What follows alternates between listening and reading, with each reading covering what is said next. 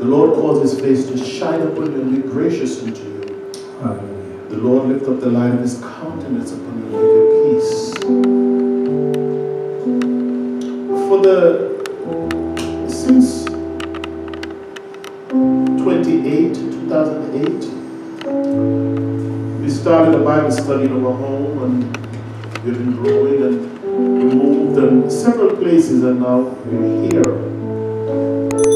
So from 2008, 8808 until now, how many years is that? 13 years. In August it'll be 13 years, right? Okay. The average church in New York, I don't know about any other place, but the average church in New York State, or New York as a whole, the lifespan of that church, the average church or a small church is struggling and going, the average lifespan of that church is 5 years. 5 years, and then it disappears and it dies and just disintegrates in 5 years. The average lifespan. And that's 65 to 75% of those churches, little storefront churches, and then it dies and goes away. But since 2008, 8808, we have been shifting and moving from place to place, and we're here now, and I'm believing God for some great things. My wife and I are doing some things in the background and believing God, and we're meeting with some people and we're doing some things in the background, and we're praying and we're believing God for some great things. There is no doubt within my mind or within my heart that it's okay, let it go. There's no doubt in my mind or in my heart that the Lord is with us. And he has been shifting and positioning us in different ways and shaped and molding and making us. Oftentimes the Lord will take a minister, a pastor, young pastor, old pastor, whatever it is, and he'll put them on the backside of the desert for a while, and he'll make them and he'll mold them. They'll go through trials and troubles and ups and downs, falling down, getting up. But it's the making process that God had you in. And then when he's fit, when he's ready, he'll put you on the forefront and expose you and let you know this is it. I believe that sooner or later we're on the verge of being established in a way that the ministry will explode and triumph, and some great things will happen. For the next couple of weeks, except for the Sundays that my wife ministers on when I'm at work, and I'm hoping that will come to an end soon when I don't have to use that secular job anymore. And I believe God is about to do that. We'll see. But I'm believing him. For the next couple of weeks, as I minister, I'm going to be ministering pointedly about made up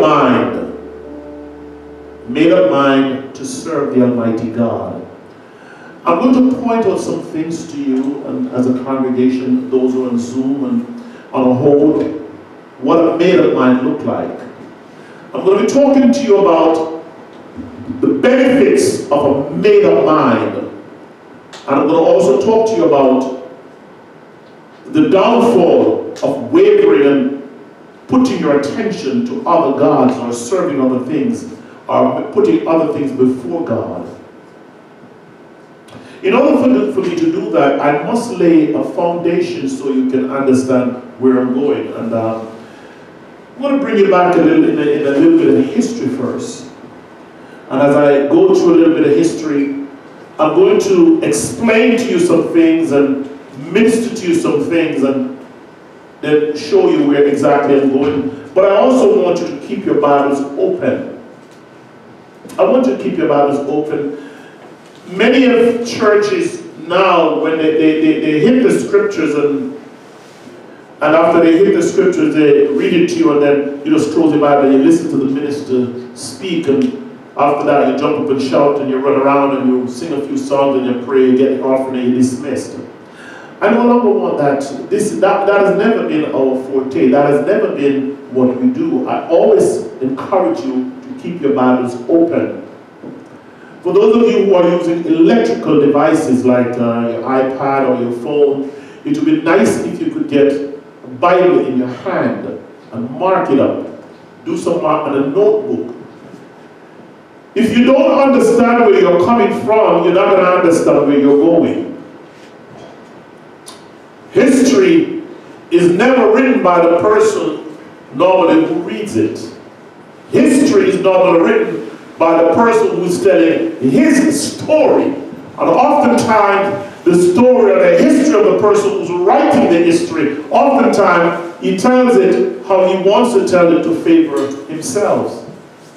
However, I want you to keep your Bibles open, and I just want to go over some things with you first. Good to see you in the house of the Lord. And if you can get this under your belt, and if you can get an understanding of what I'm actually saying to you and what the benefits are when you have made up mind to serve God, then you will understand your struggles. You'll understand why you're defeated in certain areas, why you fall, or why certain things happen. This Bible, it's the Word of God. It's alive. It's truth. God never lies. When He gives you the Word of God, there is no other religion in the face of the earth where you can actually pick up their religious book and look at it and read it and see everything that's stated in that book come to pass. No other religion except the Bible. Christianity. None of it. So, I want you this morning to turn with me to the book of 2 Kings. The book of 2 Kings. And I'm going to read from verse 2 Kings chapter 18, and I'm reading from verse 1 to verse 8. Then I'm going to go back and give you a little background with some history so you can understand where I'm going.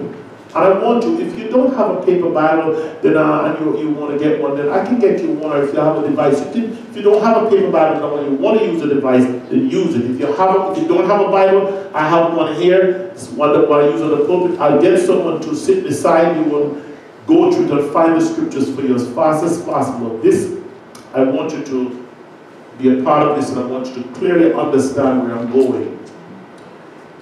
Here begin at the reading of God's holy word. You can stand, or you can stand for the reading of the word of God. We're reading from 2 Kings chapter 18. And I read from verse 1 to verse 8. Oh, hallelujah. Here begin at the reading of God's holy word. Now it came to pass in the 3rd year of Hoshea, son of Elah, king of Israel, that Hezekiah, the son of Ahaz, king of Judah, began to reign. 25 years old was he when he began to reign. And he reigned 29 years in Jerusalem. His mother's name also was Abi, the daughter of Zechariah. And he did that which was right in the sight of the Lord, according to all that David his father did. He removed the high places and brake the images and cut down the groves and brake in pieces the brazen serpent that Moses had made.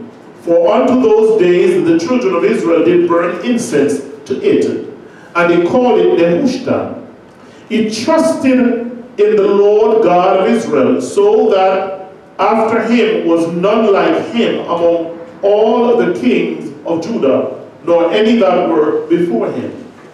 For he clave to the Lord and departed not from following him, but kept his commandments, which the Lord commanded Moses. And the Lord was with him, and he prospered whithersoever he went forth. And he rebelled against the king of Assyria, and served him not. He smote the Philistines even unto Gaza, and the border thereof, from the tower of the watchmen to the fenced cities. Let us pray. Oh God, you're sovereign.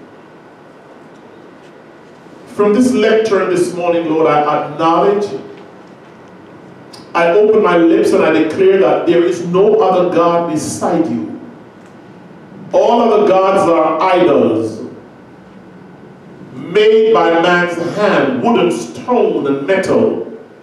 But thou art the living and the true God, the God who created the heavens and the earth, the God who called Abraham from the Ur of the Chaldees and made a covenant with him, the God of David, the God of Isaac and Jacob. You are our God. Father, I come to you this morning and I ask for you to give me a mind sharp, oh God, to comprehend what you're saying to your people. I ask for you to grant unto me the tongue of the learned, sharp, witty, but yet precise to preach your word or to teach your word this morning, Lord God. Spirit of the living God, I ask for the anointing that makes teaching and preaching easy. I ask for attentive ears, Lord God, that your people may hear and understand and comprehend what you're saying. Spirit of the living God, I ask for you to move through every aisle, every pew, every seat. Touch the minds, the ears, and the hearts of your people, Lord God, that they may not only hear, but that they may adhere to what is being said, and obey, and come under the word, Lord God. Father, I thank you for hearing my prayer this morning. Father, I ask for true repentance, Lord God, of hearts today. Father, those who are tuning in by Zoom, Father, I ask you to grab their attention that it may be so steadfast that they may be locked into you, Lord God, and hear what you're actually saying in this season. Father, I thank you for doing it. I thank you for the anointing. Send the anointing, Lord, and I thank you for it even now. In Jesus Christ's name, amen and amen. I want to give you a little bit of, oh hallelujah, Father, I thank you. I want to give you a little bit of background or give you a little bit of history as it relates to the scripture that we just read and where I'm going, and you'll understand. There are two related but distinct concepts that shape the history of Israel and the Jewish people, and even believers on the whole. Two distinct things that consistently happen to the Jewish people. You know that we got our religion, we got the Bible from the Jewish people. You realize that. You know that it's because of the Jews why we have the Bible and have the Word of God. The Bible was written by Jews, by Jewish men. The story in the Bible are about Jewish men. And it tells you about how we were grafted in as Gentiles. But I want you to understand there are two distinct things that consistently happen to the Jews.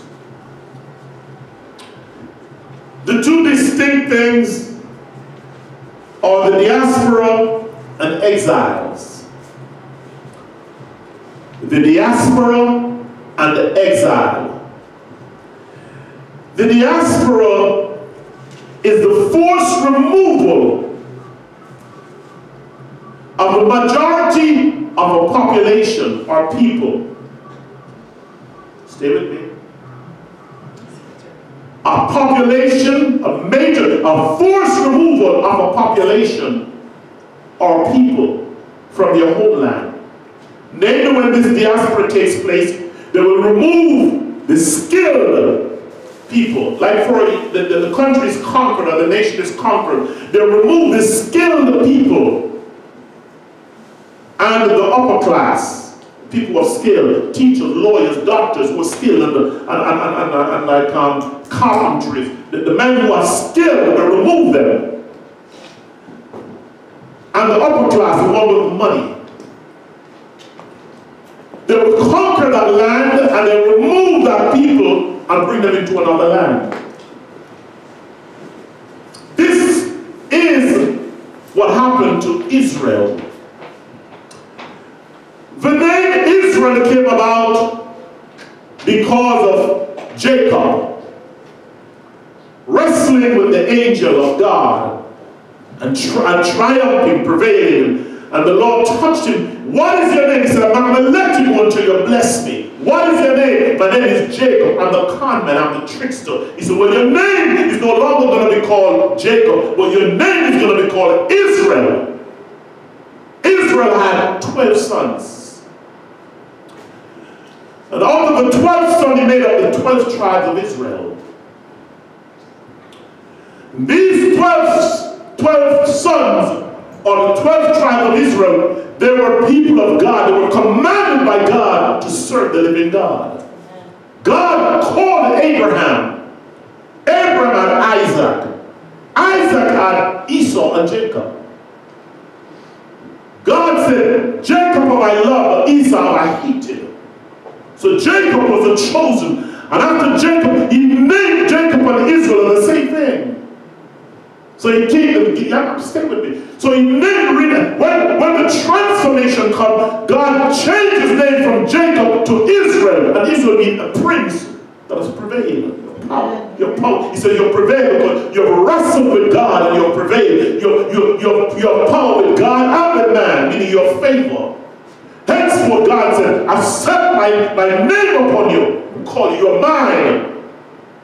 He let you know that in no uncertain term that you are mine. Israel became a nation. And as they became a nation, they began to serve the Lord and walk with God, and God did wonderful things for them. They prospered. They flourished. They had cattle. They had land. They had men servants and maid servants. They have gold and silver. They prospered. And after a while, they begin to dwindle and begin to serve other gods, and God caused them to go into exile. I want to share something with you. There were several Jewish exiles. The first one occurred in 734 BC under Tiglath-Pileser, and you'll find that in 2 Kings 15, verse 15-29. This calamity went about in two phases.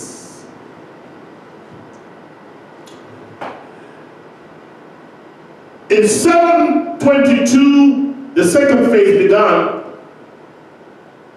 and the Shalmaneser and his successor Sargon. I'm going somewhere, just wait, just hang in here. When the city of Samaria was destroyed and the northern kingdom ceased to exist.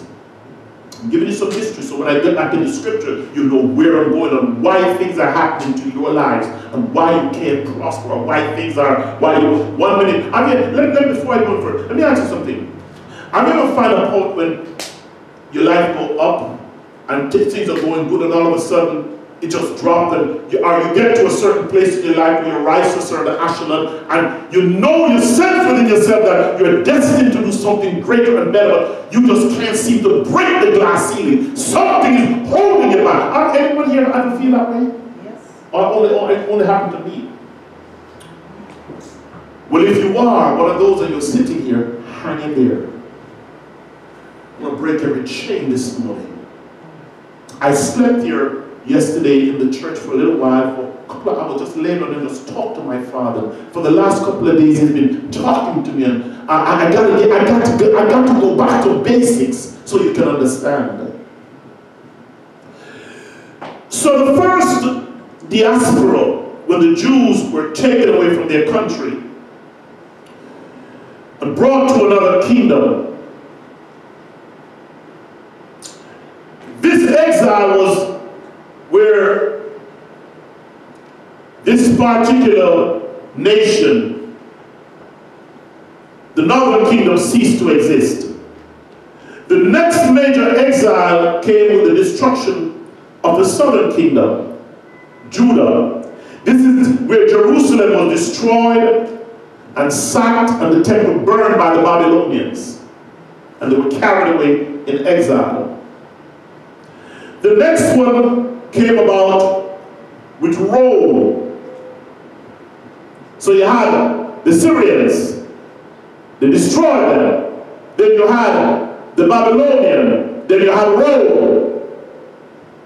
Destroyed, after Solomon's temple was destroyed by the Babylonian and burned, the Jews were scattered and brought into exile by Babylonian king. Then when the Romans came, they destroyed it. That also took place in two phases.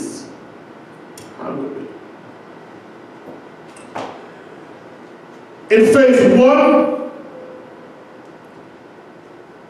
this Roman emperor sacked the city. The temple was rebuilt by Herod, and the Roman general, Emperor Titus, destroyed Jerusalem,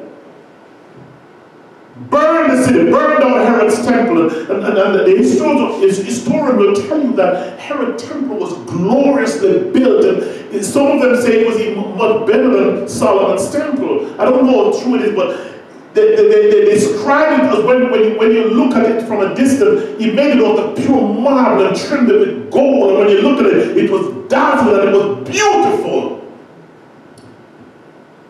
And it was destroyed by the Romans. The second phase of that destruction came under Emperor Hadrian in 132 to 136 BC. And in that destruction, Emperor Hadrian made a decree that no Jew was supposed to be living in Jerusalem. So they were literally moved again from the rest of them were just moved and taken off to Rome, and they were scattered all over the world. Yet, through all of this, you may ask me, Pastor, if they're the people of God, why is this happening? I'm getting there. Good question. Glad you asked. All of this, they're God's people, yet they're driven from their land, brought to another land, into slavery, and people ruling over them. I want you to turn your Bible with me. I want you to look at the scripture. Turn with me to, as a matter of fact, you can turn with me to Deuteronomy chapter 28. And my wife, I would like you to read from verse 26, verse 64. You're going to read Deuteronomy 28. You're going to read from verse 64 to verse 68. And I want you to read it very loudly. And I want you to pay close attention because I'm going somewhere. You'll understand. I'm putting you on a path this morning where your lives are going to be liberated if you hear and listen. The Bible said, he that has ear, let him hear what the Spirit said to the church. Oh, I'm going to minister to you this morning. Deuteronomy chapter 28, reading from verse 64 to 68. I want you to stand up and read it very loudly. Amen. Here beginneth the reading of God's holy word. And the Lord shall scatter thee among all people, from the one end of the earth even unto the other. And there thou shalt serve other gods, which neither thou nor thy fathers have known, even wood and stone. And among these nations shalt thou find no ease, neither shall the sole of thy foot have rest, but the Lord shall give thee there a trembling heart, and failing of eyes, and sorrow of mind. And thy life shall hang in doubt before thee, and thou shalt fear day and night, and shall have none assurance of thy life. In the morning thou shalt say, would God it were even, and at even thou shalt say, would God it were morning, for the fear of thine heart wherewith thou shalt fear, and for the sight of thine eyes which thou shalt see. And the Lord shall bring thee into Egypt again with ships, by the way whereof I spake unto thee. Thou shalt see it no more again. And there ye shall be sold unto your enemies for bondmen and bondwomen, and no man shall buy you. Stay. So it's telling you, God is saying, this is what's going to happen to you. This is what's going to happen to you. You're going to be driven from all and scattered all over the country, all over different countries. You're going to be driven from the land that you live in. And this is what will happen to you. You might have a pastor, why has this happened? Glad you asked. Good question. Turn with me to Deuteronomy 29, my love. Deuteronomy 29. Read from verse 24 to 28. Deuteronomy 29, verse 24 to 28. Amen. Even all the nations shall say, wherefore hath the Lord done thus unto this land? What meaneth the heat of this great anger? Then men shall say, because they have forsaken the covenant of the Lord God of their fathers, which he made with them when he brought them forth out of the land of Egypt. For they went and served other gods, and worshipped them, gods whom they knew not, and whom he had not given unto them.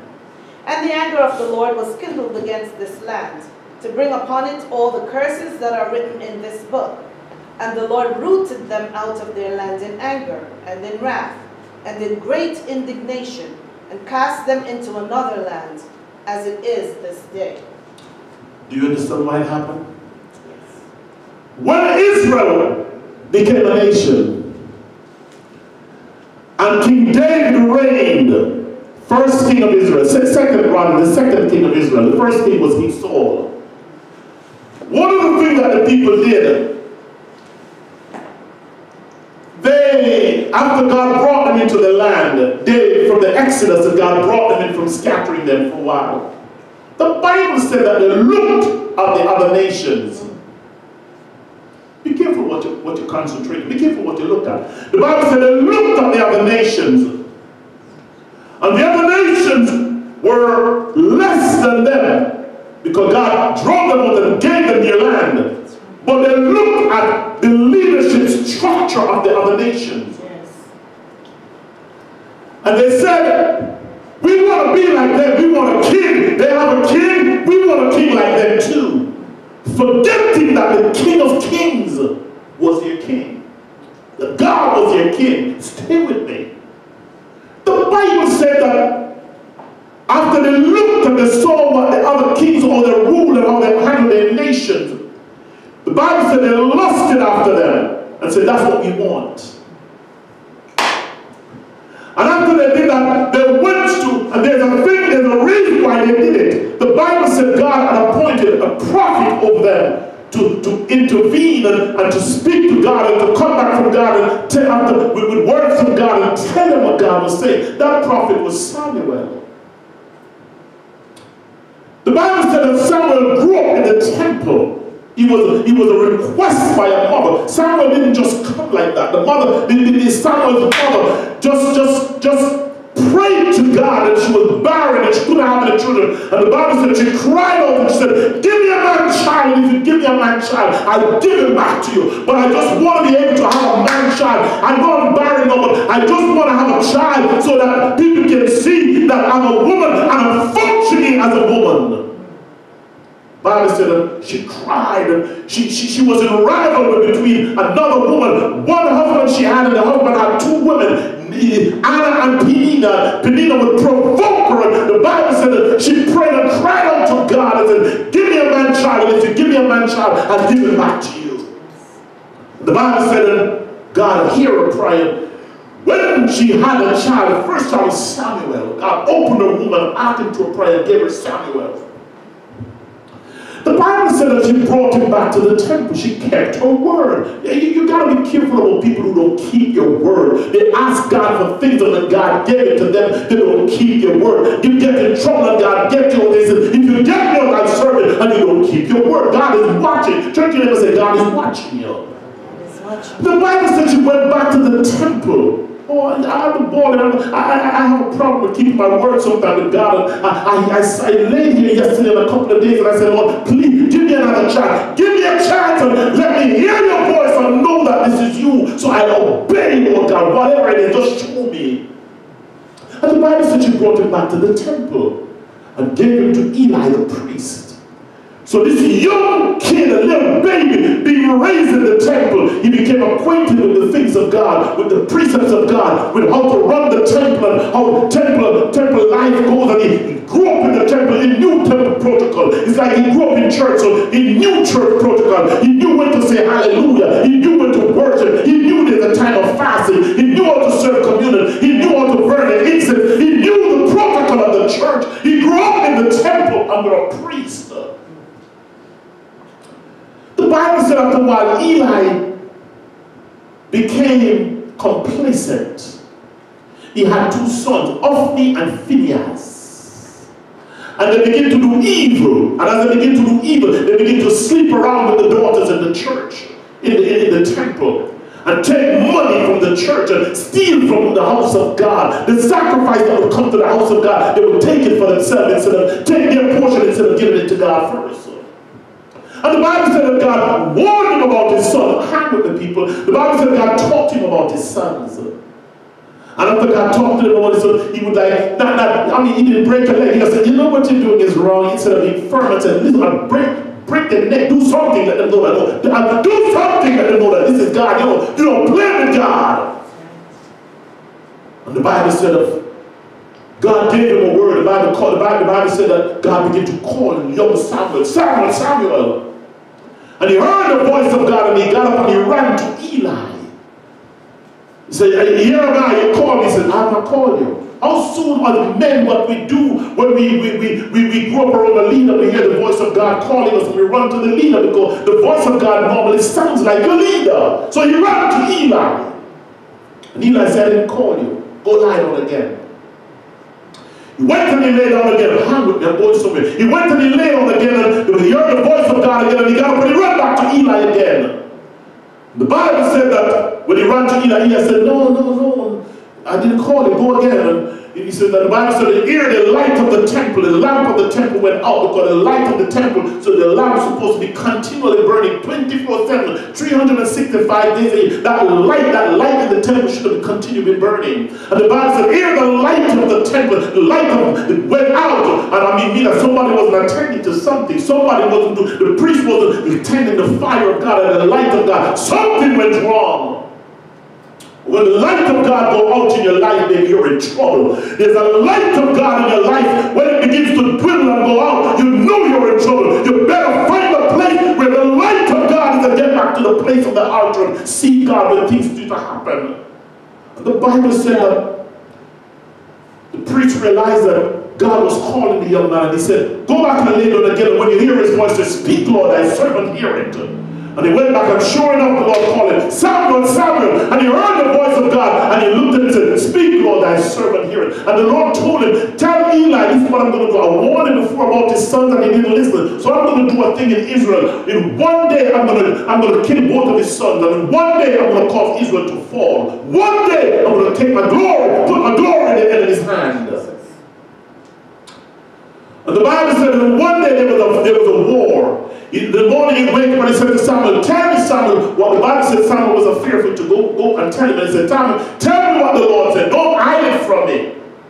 And Samuel tell him, this is what the Lord said. One day I'm bringing judgment. I'm going to kill your two sons, and my glory is going to be departed.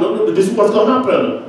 And he said, this is the Lord. It's a confirmation. God never does anything unless he confirms it. Hear me this morning, people of God. I'm bringing you back. Where this church is going, or where this congregation is going, where this ministry is going, I got to get back to basic and get you off refocus, because the church is going to explode, and you need to know where you belong. Amen.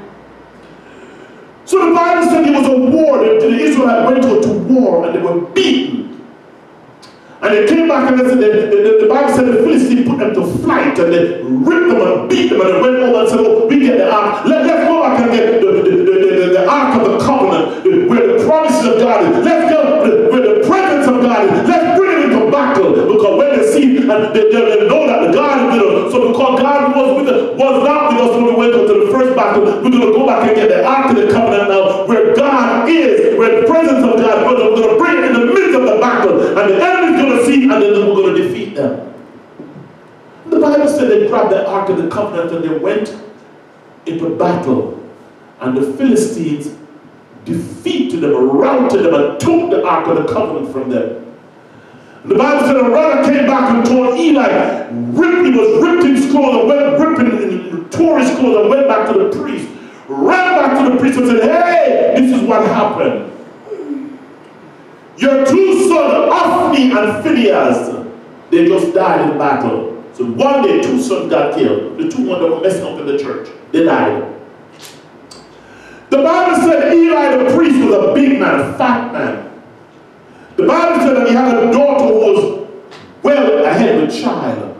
And they told Eli, and Eli, not only were your two sons killed, but the ark of the covenant, the presence of God, was taken also. The Bible said when Eli heard it, he pitched over back way and he died, frightened knowing that the glory and the presence of God, the thing that represents the presence of God, was taken, and he died.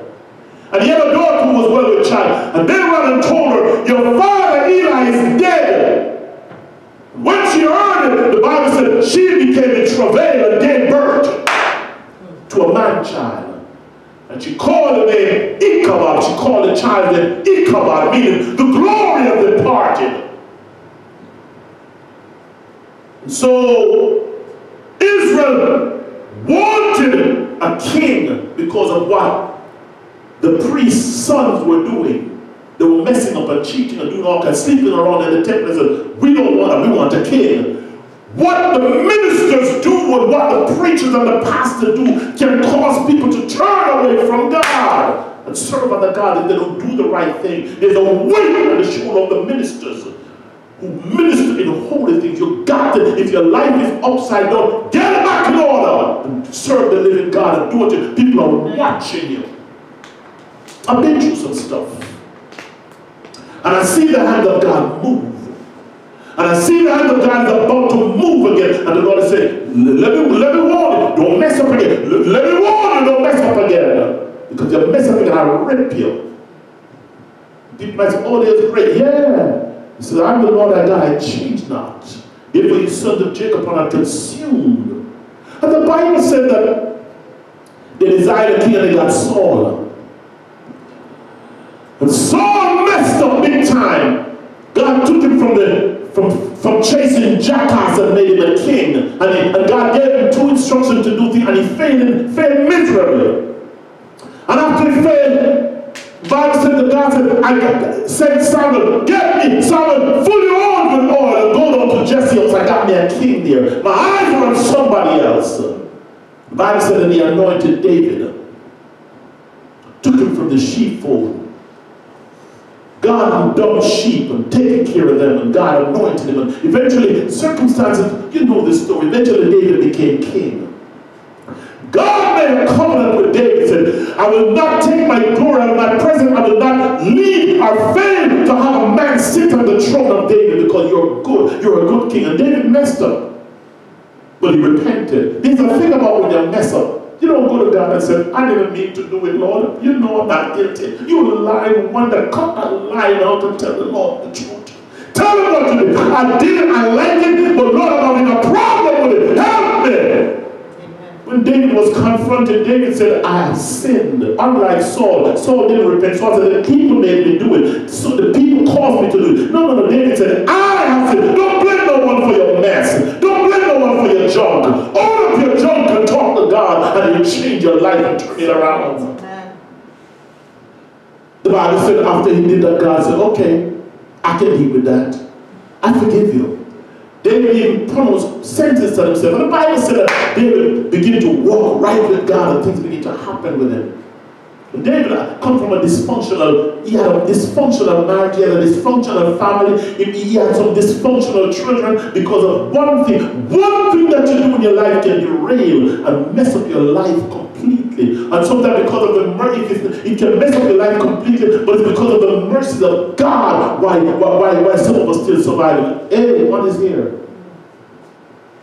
So the Bible said after David died, he had a son by the name of Solomon. And the Bible said Solomon began to do that which was right. He sought the Lord, why, Lord, you did for me what you did for my father, what you did for, I love what you did for my father. You see the prudent to put me and my father to, Lord, the Lord said, what do you want? He said, give me wisdom, that I may know how to govern this thy people. Why is it? The Lord said, you asked something, why? Because you did this, you didn't ask for wealth.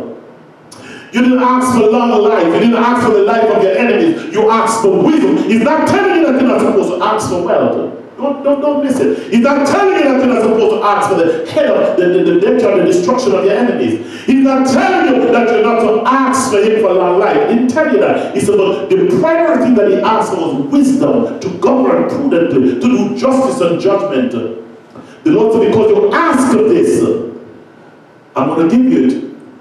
And because you didn't ask for wealth or long life or the death of your enemy, you asked for wisdom. Behold, because you asked for wisdom, I'm also going to add to you long life, wealth, and I'm going to give you the make your enemy, destroy your enemy. All that I'm going to give you.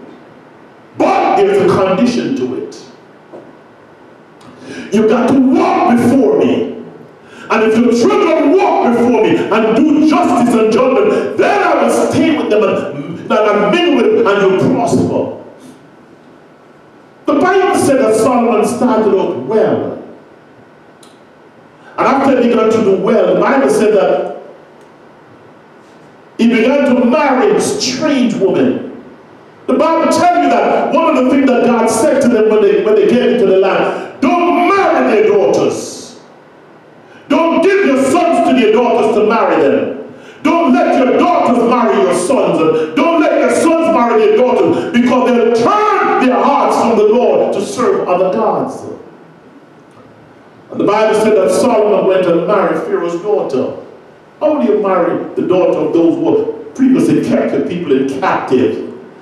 And the Bible said that he married the Zidonians, and he married all kinds of different women. The man had 700 wives and 300 concubines. He was getting left, right. He married all these strange women. And after a while, the Bible said when he get old, never start when you're young. When you're young, you're vibrant. No, I'm not doing that. That's not. No, I'm not going to serve this. No, I'm not going to. The Bible said when he get old, they turn his heart from following God. And the Bible said that the Lord warned him. Dreams and visions. And the Bible said he wouldn't take heed. The Bible said he ordered a prophet by the name of Ahijah. And Ahijah met one of Solomon's son, one of Solomon's servant.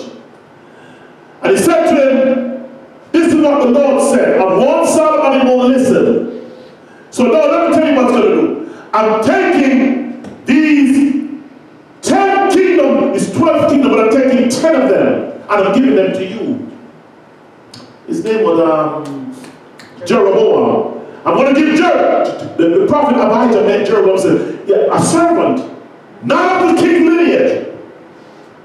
I'm taking 10 tribes and I'm giving them to you.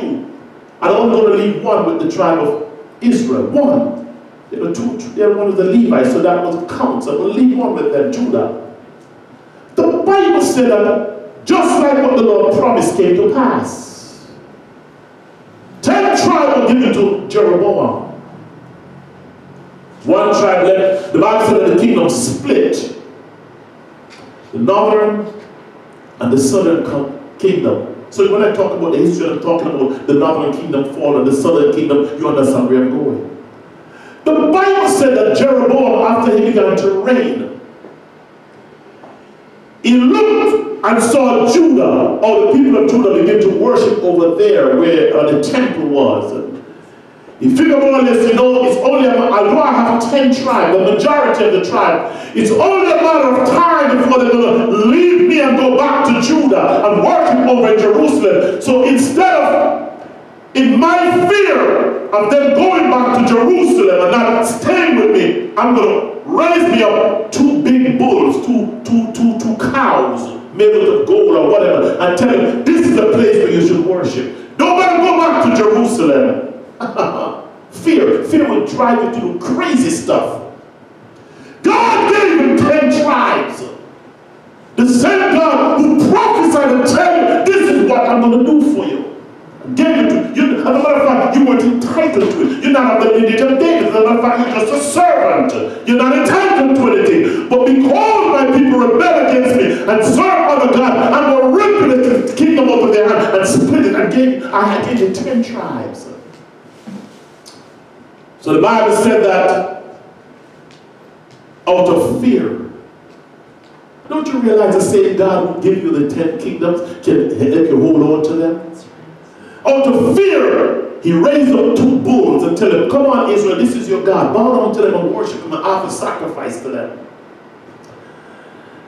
And then everywhere in the Bible that you go and look from Genesis all the way over, even into the New Testament, you hear this name, Jeroboam.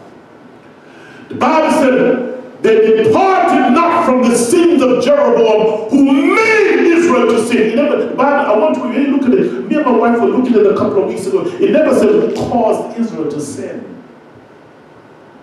It said who made Israel to sin. The sins of Jeroboam. Made meaning, I don't give you a choice. When you made me sin, meaning my back is is against the wall. If I go up to Jerusalem, there's a chance that you might knock me off or do something that I can't go. You might say, go on there, Lord. The Bible said he made Israel to sin. The Bible said that the Lord began to cut Israel short. When you begin to serve idols and other gods, you're going to begin to lose things. And if you don't turn, you'll eventually lose your life. You'll lose your wealth, your health, your money, your possession, your marriage, your children. Things will begin to go haywire. Listen to me. I'm telling you how to correct and refocus and refocus,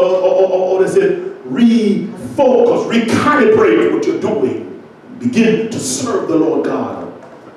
So because of that, the Bible said that God allowed the enemy to begin to whip them.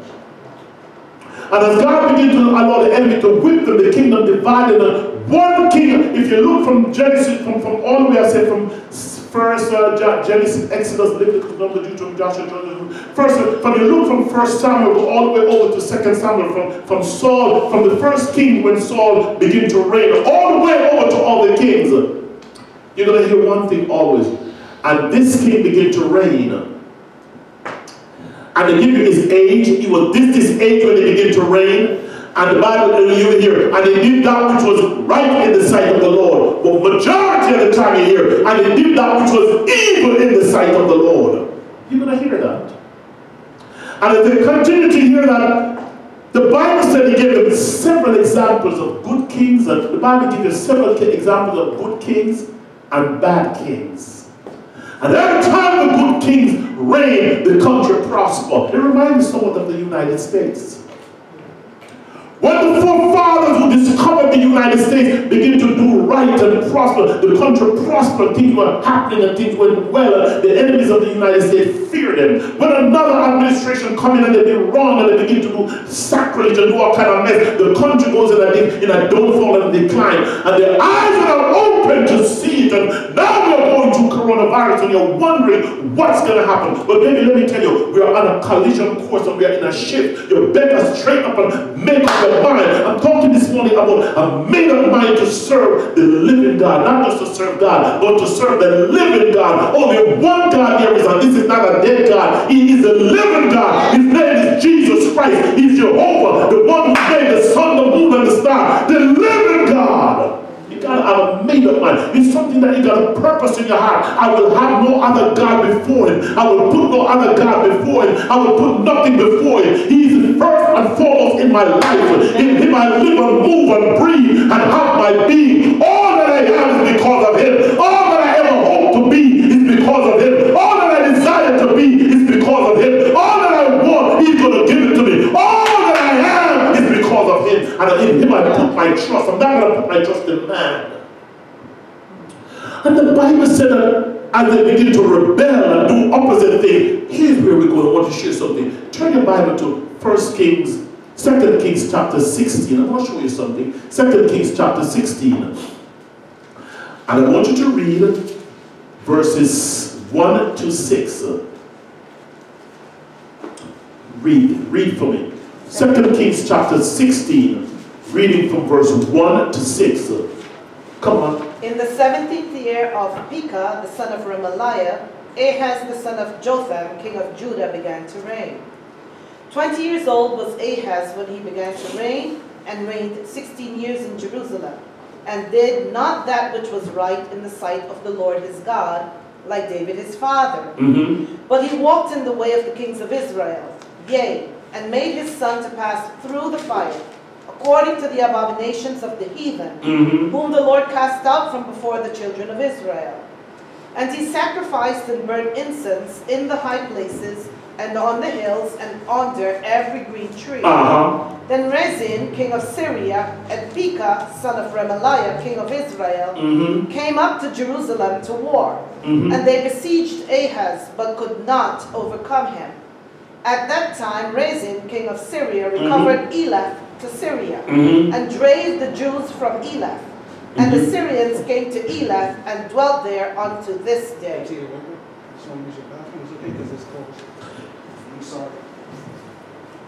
Go ahead and finish reading. Let's Bible said after they did that, notice what happened. When you begin to serve other gods, notice what happened to you. You begin to lose things.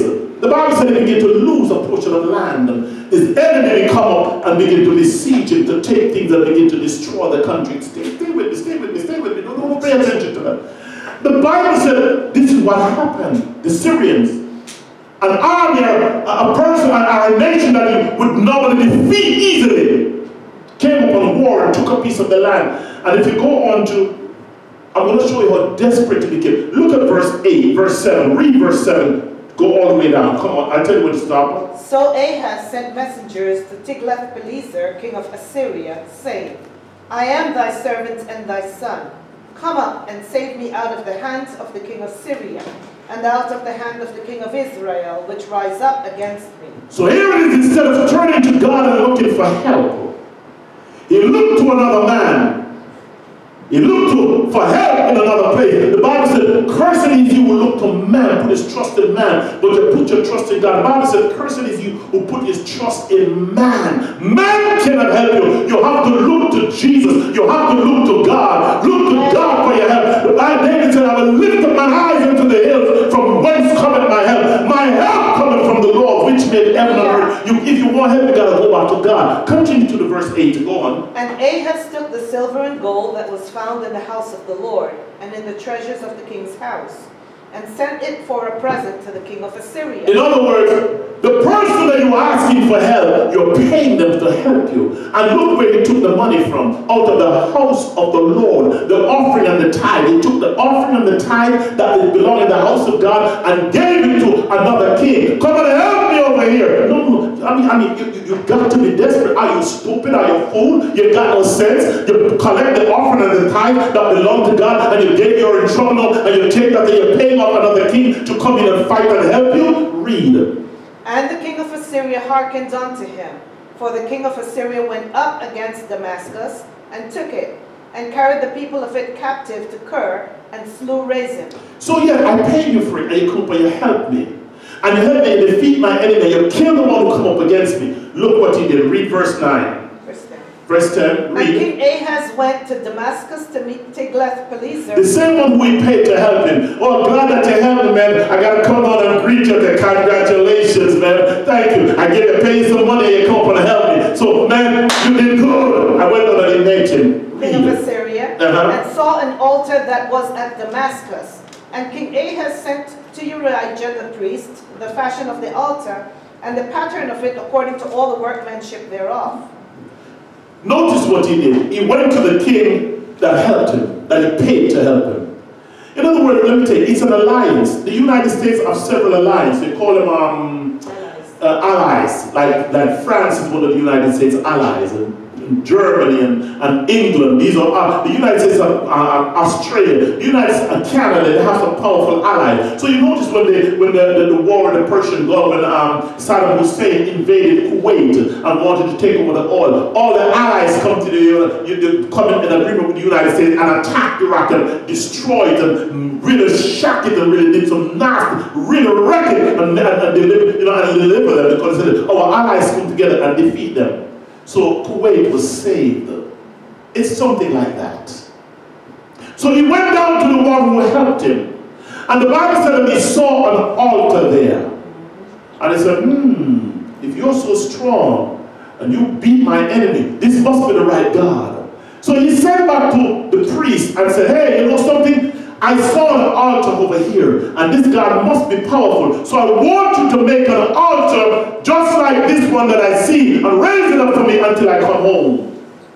And of course, he went back, and the priest built the altar, and he went back, and he began to worship and serve the same other God instead of serving Jehovah God. And of course, instead of going back to God, he's sinking deeper and deeper and deeper in despair, into sin. The Bible said he did that. And it angered God. And I want you now to look over, if you look over at 2 Kings 16, verse 7. I want to show you something. 2 Kings 16, verse 7. Go over to 2 Kings, verse 17. I want to show you something. 16, verse 17. No. 2 Kings chapter 17. I want you to read 2 Kings chapter 17. Reading from verse 1. In the 12th year of Ahaz, king of Judah, began Hoshea, the son of Elah, to reign in Samaria over Israel 9 years.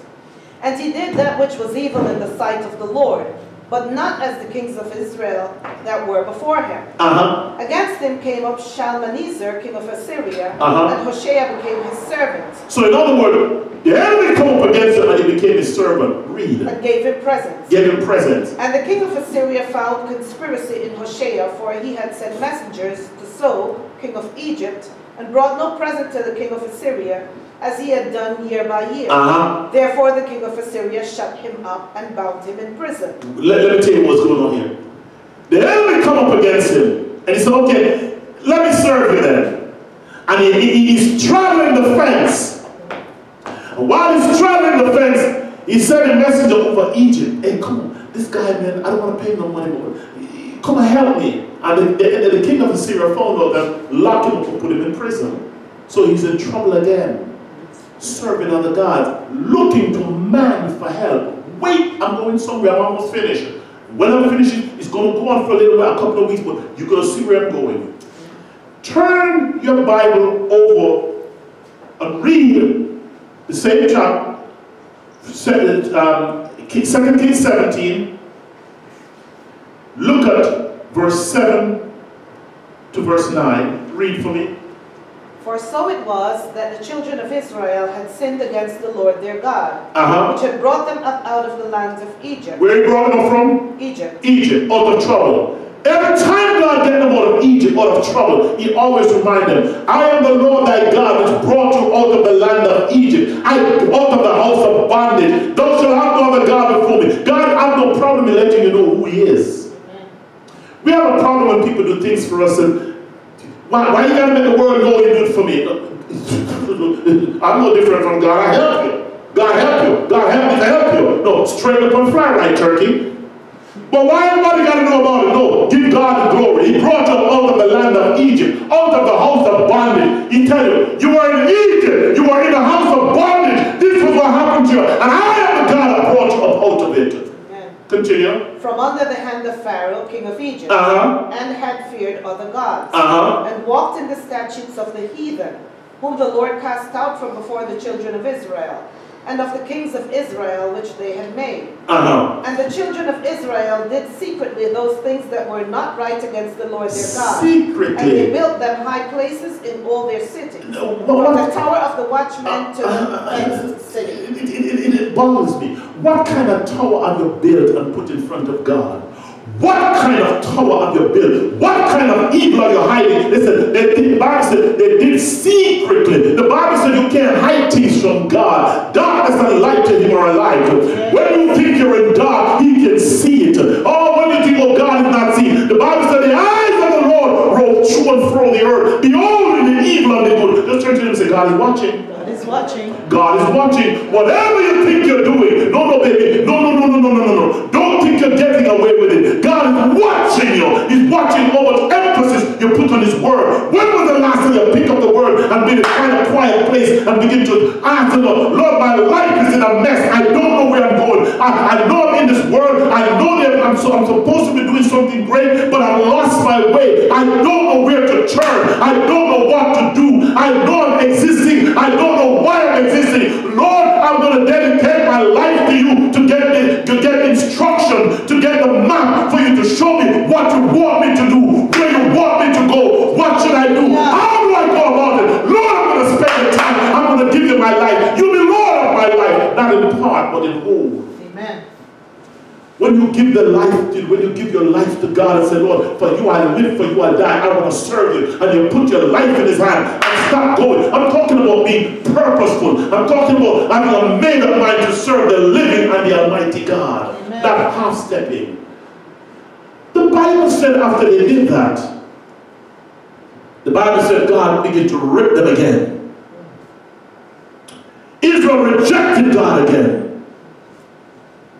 In verse 17, in 2 Kings 17, verse 17 says, and they called their sons and their daughters to pass through the fire, and used divinations and enchantment, and sold themselves to do evil in the sight of the Lord, to provoke him to anger. God is saying, when you do this, you're provoking me. You're I breathe hard. When you're doing, you provoke me. I'll wipe you out. And you continue to do it. What are you putting before God? What are you spending so much of your time with?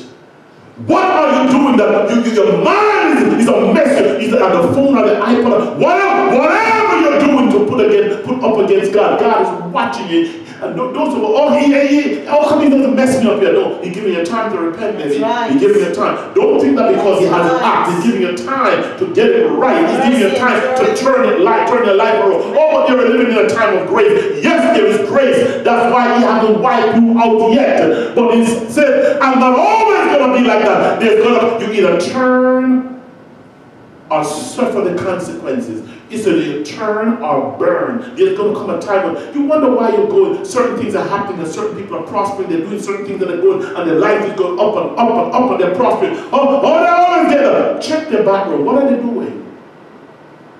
What are they doing that is right? What kind of relationship do they have with God? You ask yourself, what kind of relationship do I have with him? Is he my God? Is he my Lord? Or on a full-time basis? Or is my Lord only when I want something from him? You've got to check. Listen, I'm almost there. I'm almost finished. I want you to look at what he did. Turn over now to 2 Kings 18. We talk about the bad king. We talk about Ahaz. We talk about these couple of the other bad kings. Here is a good king, and I'm going to show you something, point out something very pointed to you. Turn to 18 and read 1. Read 1, 2, and 3 quickly. Now it came to pass in the 3rd year of Hoshea, son of Elah, king of Israel, that Hezekiah, the son of Ahaz, king of Judah, began to reign. 25 years old was he when he began to reign. 25 years old when he began to reign. Young king. Continue. And he reigned 29 years. And he reigned 29 years. In Jerusalem. In Jerusalem. Continue. His mother's name also was Abi, the son of Zechariah. Do you know why they named the mother's name? The mother is the one who nurture and tell him what to do. You remember I told you don't make your daughters marry their sons? And don't let your sons marry their daughters? There's a reason why. The Bible said his mother's name was Abi. No, stop. His mother's name was Abi. I want to show you something. His mother's name was Abi. Abi means my father. A woman named my father. She was functioning as the father. But look at who her father was. Her father was Zechariah. And Zechariah means Jehovah remembers. So a godly mother whose father was a godly man, or a man who remembers that God always remembers, and he names his daughter Abi, my father. And her father's name was Zechariah. His name means God remembers. You see, are you seeing the transformation? The daddy raised the daughter right, and the daughter raised the son right. Never mention anything about his daddy. Tell you who his daddy was, but he tell you who his mother was. Normally they will tell you their lineage. He was the daughter of this and the son of this, but tell you who the mother was. And she raised him right. Read what he did. Verse 3. And he did that which was right in the sight of the Lord. He did that what? That which was right. Uh-huh. In the sight of the Lord, uh-huh, according to all that David his father did. Notice they always refer back to David. Stay with me, I'm almost finished. Go on. He removed the high places. The high places. Break the images. Break the images. Cut down the groves. Cut down the groves. And break in pieces the brazen serpent. Break in pieces the brazen serpent that they used to worship. Continue. For unto those days the children of Israel did burn incense to it. And he called it Nehushtan. Continue. He trusted in the Lord God of Israel, so that after him was none like him among all the kings of Judah, nor any that were before him. Go to 6 and 7. For he clave to the Lord and departed not from following him, but kept his commandments which the Lord commanded Moses. Uh-huh. And the Lord was with him, and he prospered whithersoever he went forth. And he rebelled against the king of Assyria, and served him not. When you're serving God, you can afford to rebel against your enemy. You can afford to rebel against those who will come upon you, because once you're serving God, they can try, but they won't conquer. That's right. God is your helper. The Bible said he clave to the Lord, meaning he grabbed, he hold on to God. Hallelujah. He didn't depart from God. The Bible said he hold on to God, and as long as he held on to God, whatever he did, he prospered. I didn't write it, it's here. Yes, amen. So you raised them right. And he held on to God and he prospered and did the right thing. And all that he did, God was with him. The Bible said there was none like him or none after him who claved unto the Lord to do the right thing, like his father David. But look what the Bible likened him unto David, what David did. What are you holding on to? How steadfast is your relationship with God? What are you putting before God? What are you gripping and holding on to? Where is your alliance? Where is your allegiance? And if your allegiance is with God, how much of your allegiance is with God? Are you serving him on a part-time basis? Only a little bit here. I like the rappers will say, or the preacher will say, I serve a little dabba there. A little dibbity and dabbity here. No. God said, no. It's either all or nothing. You've got to look at me and see me as the all-sufficient God who can provide for you and give you whatever you want. You can't tell me, I'm going to serve you here now, but when things are going good, you're my God. When things are going bad, you're not my God. Oh, no. Check yourself and find out when things begin to go bad. What did you start to do again? When you put your trust in God and begin to serve God, your life on an upline climb. And as soon as you peak up here, God put some things in and test you. You want to go higher? And he allows some things to tempt you. You look and he says, and the things that you look at, this is how it goes. You rise up here and you're looking at something good. Instead of looking up here, you're looking at the things that's tempting you.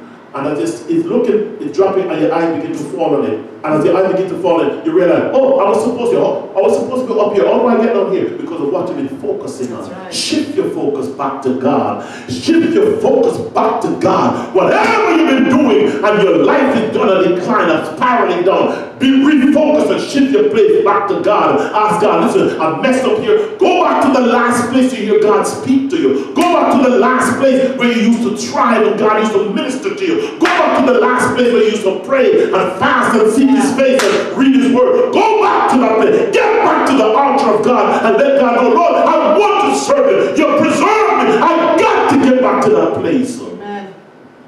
It's when you begin to do that, then you realize that you know something. He said, I never leave you. God don't lie. He said, I'll never leave you nor forsake you. I want you to share something with you. The Bible talks about Hezekiah. After Hezekiah became strong and was doing well, the Bible said he got sick. And then the Bible said the Lord sent a prophet to him, and the prophet said, the Lord said to tell you, get your house in order. I'm almost finished, right? I'm almost finished. Get your house in order because you're going to die. The Bible said Hezekiah turned his face to the wall and said, Lord, and he praised the Lord, am I done right in your sight? Why? Give me more. Come on, Lord, I did all that was right in your sight, and I served it and I worshiped, I did what. And the Bible said, when the prophet told him, get your life in order, I was about to leave. The Bible said when Hezekiah turned his face toward the wall and began to weep and talk to God, and before Isaiah the prophet reached out into the courtyard to leave, God stopped him and said, go back and tell him, I've added 30-something years to his life? 50, about 15 more years to your life. And the prophet went back and told him, do you know why?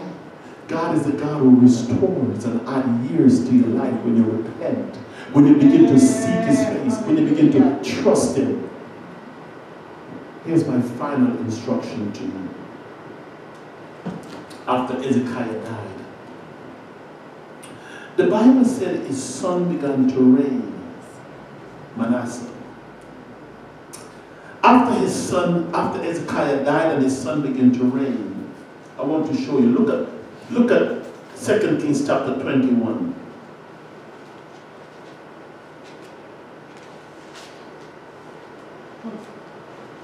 Continue reading. From verse 1? Verse 1 to verse 3. And so look what he did. I'm going to stop. Once you finish, I'm going to stop here. Manasseh was 12 years old when he began to reign. 12-year-old king. And reigned 55 years in Jerusalem. And his mother's name was Hephzibah. And he did that which was evil in the sight of the Lord, after the abominations of the heathen, whom the Lord cast out before the children of Israel. For he built up again the high places which Hezekiah his father had destroyed. Notice, this is Hezekiah's son. The Bible said, again, he began to read it. For he built up again the high places which Hezekiah his father had destroyed. So that is set a pattern and tear down the idols and wreck it and destroy it. I'm not going to serve no more idols anymore. I'm going to be faithful to my wife. I'm not going to fornicate anymore. I'm not going to live nasty anymore. I'm going to do what I got to do. I rip down the idols and everything that's going. And the Bible said, and his son began to rebuild them. Turn away from God. Be careful what you're doing, people. Jesus is watching. Continue. Amen. And he reared up altars for Baal, and made a grove, as did Ahab, king of Israel, and worshipped all the host of heaven, and served them. Go to 4. And he built altars in the house of the Lord, of which the Lord said, in Jerusalem will I put my name. And he built altars for all the host of heaven in the 2 courts of the house of the Lord. Go to 6. And he made his son pass through the fire, and observed times, and used enchantments, and dealt with familiar spirits and wizards. He wrought much wickedness in the sight of the Lord to provoke him to anger.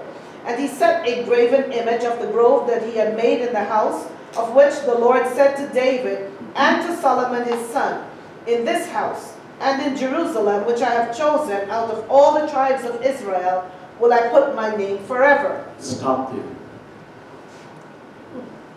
What am I saying to you this morning? I'm saying to you this morning, God doesn't change. Amen. God don't change. Yes, his mercy endured forever. Yes, he is loving and kind God. Yes, he is. And his mercy endured forever. But when you prioritize other things over God and begin to put God second place in your life, the Bible says you turn away from him. And he calls your enemy to whip you.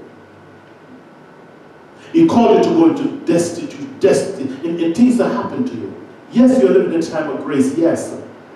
But grace doesn't give you a license to continue to serve other God. Grace doesn't give you the ability or give you the license to step and dip and dabble. Grace is extended to you so you can use the grace of God to rise to the level of what he wants you to do. Stand to your feet.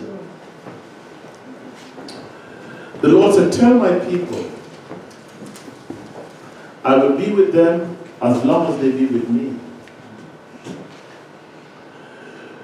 The Lord said, tell my people, as long as they are with me, I will be with them.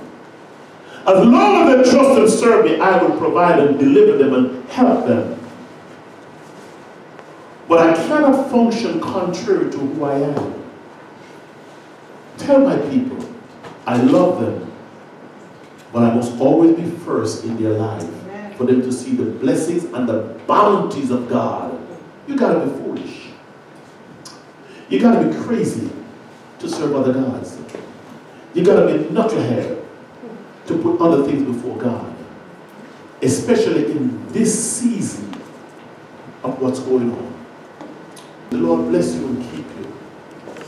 The Lord cause his face to shine upon you and be gracious unto you. The Lord God of Israel, the Lord God who made the heavens and the earth and created all things, lift up the light of his countenance upon you and bless you and give you peace. The Lord God move upon your heart and cause you to refocus and do the right thing. The Lord God watch over you and protect you in your going out and in your coming in your rising up and in your lying down. The Lord God cause your enemies that come in one way to flee 7 ways. The Lord God will remain with you as long as you remain with him. He will be for you as long as you are for him. The Lord keep you and guide you in Jesus' name. Amen. and amen. Readjust. It takes a made-up mind to serve God. You can't say, I'm going to do it. You got to purposefully in your heart that this is what I'm going to do and do it.